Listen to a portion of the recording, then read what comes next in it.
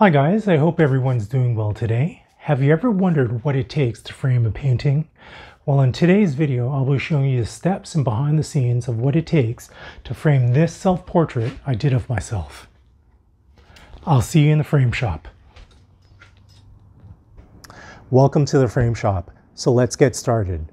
So the first decision you have to make is whether you'll use a float frame or a backloaded frame. As the name suggests, the canvas floats in the middle of the frame that it sits in, and this effect is achieved by having a gap between the painting and the frame. So this is what it's going to look like. Usually I'll use 3/8 of an inch between the painting and the molding. Typically, for works on canvas, I'll lean towards this option of framing. For the backloaded frame, the painting is fit from behind and the frame sits on the surface of the painting. Please be aware if you use this option, anywhere from 1/8 of an inch to 3/16 of an inch of the painting edge will be covered by the frame rabbet. And this is what it looks like.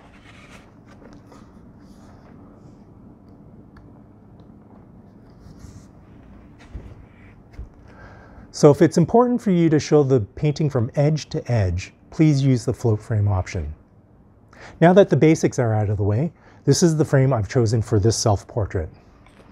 It's a float frame option and it has a silver leaf finish, and I think it really complements the blues of the painting.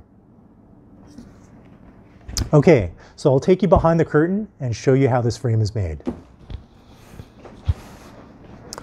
The first step is to get an accurate measurement of the painting. So it's 23 3/4 by 24 1/8. So next I'll have to add 3/4 to each of those measurements to account for the 3/8 of an inch gap that I need all around the painting. So I'll see you downstairs in the cut room. I have the measurements and I have the molding here. I'll just unwrap it.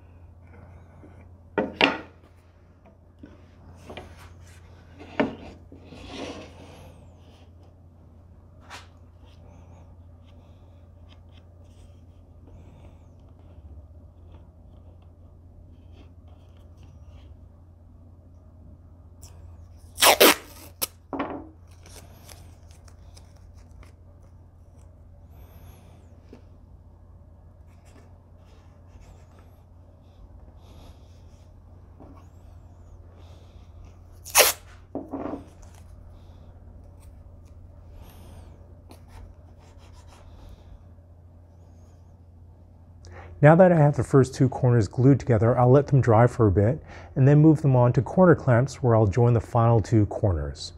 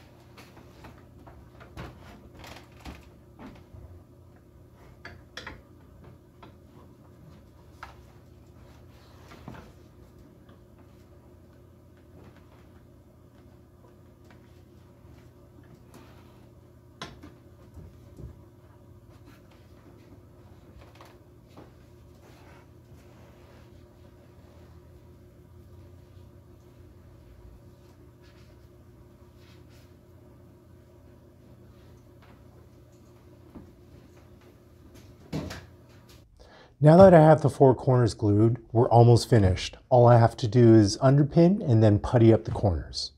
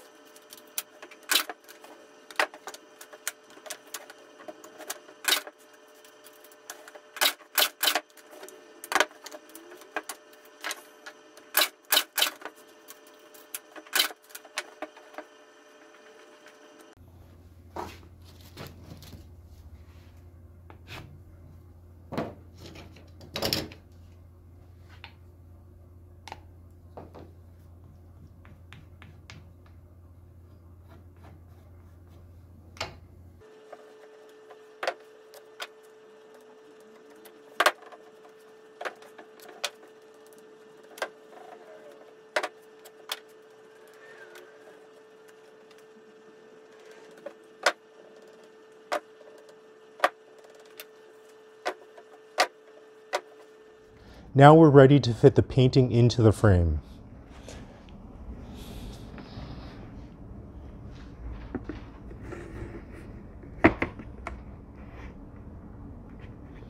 The painting sits about a quarter inch below the surface of the frame, which is perfect.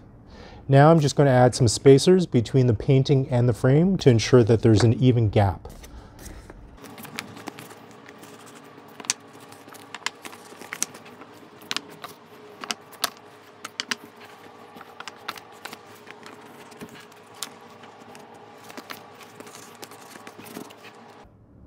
Now I'm going to pre-drill some holes from underneath so I could fix the painting into place.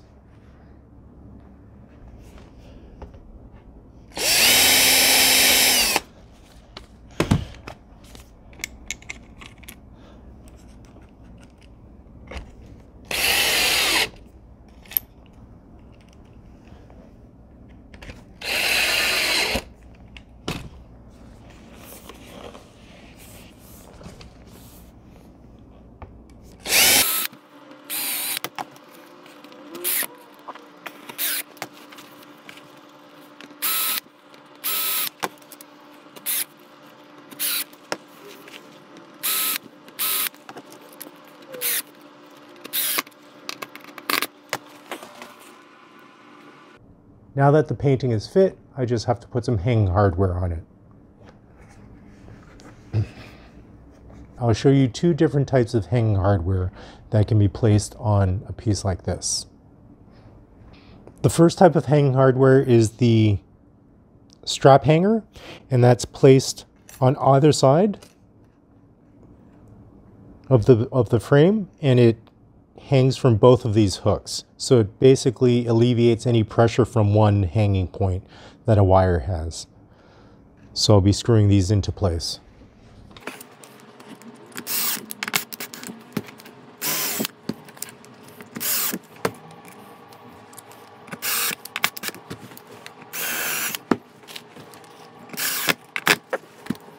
The second method is the traditional hanging wire, and typically the fixed points will be a third of the way down from the top of the piece.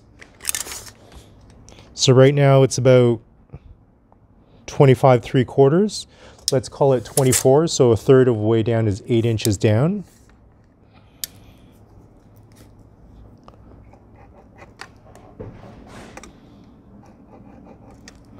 So those are my two fixed points for my actual pieces of hardware. So these are the bits of hardware. It doesn't look like much, but they could take quite a bit of weight.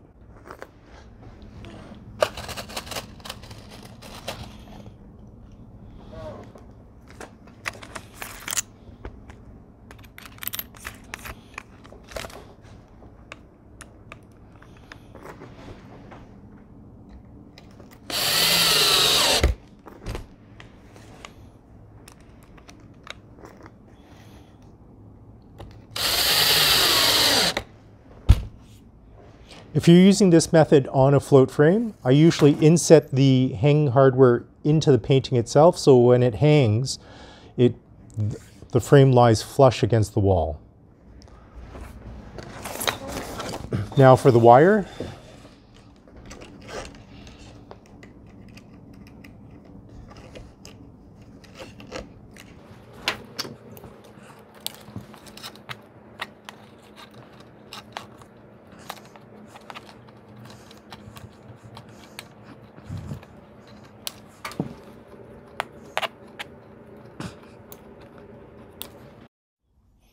So that's it. These are the two methods of hanging I would use for this type of frame: the traditional wire or two-strap hangers. So here's the final piece. If you like this video, please hit the like button. If you have any questions or comments, please write them down below. Thanks again, and I'll see you next time.